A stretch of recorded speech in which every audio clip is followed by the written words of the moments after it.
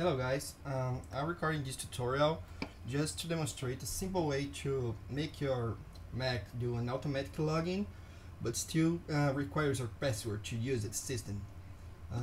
The reason why I think you want to do that is because if you don't automatically log in, your system gonna load to the login screen, then it's gonna stop loading. So until you type your credentials, you're gonna kind of losing time.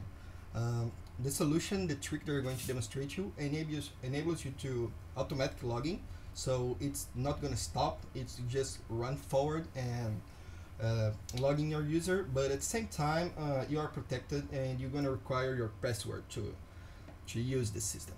The trick is to launch your screensaver just after login, and it requires a password to unlock the screensaver.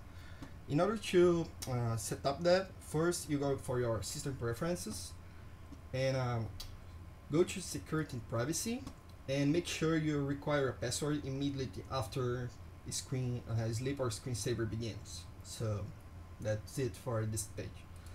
And then go for username groups, go for your login items and add a new item. You're gonna add the screensaver engine. As you can see, this is the path, so go for your Macintosh system, library, frameworks, screensaver, versions, a resource, and you're gonna find the screensaver engine.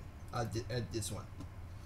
And okay, so it's gonna add. Then go for your login options, go for unlock this, and set your automatic login. And that's it. That does the trick. So your user will automatically log in, but just after login, it's gonna launch the screensaver, so it's gonna require a password. That's it, guys. I hope you enjoyed the video. See ya.